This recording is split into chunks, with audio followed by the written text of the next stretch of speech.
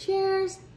Cooking night market food for 21 days. We got some taro, purple yam, as well as yam. Slice into thin strips. Steam for 25 minutes or until soft. Add in the taro, sugar, mash everything together. Add in tapioca starch, mix together. Knead until it forms into a ball. Roll it out. Cut into bite-sized pieces. Coat it in more tapioca starch. Repeat the same process with the yam and purple yam. Ready to cook. Boil for 3 to 5 minutes. Once it floats, let it cook for another 3 to 5 minutes. Serve it on top of shaved ice, brown sugar, condensed milk. Look at that.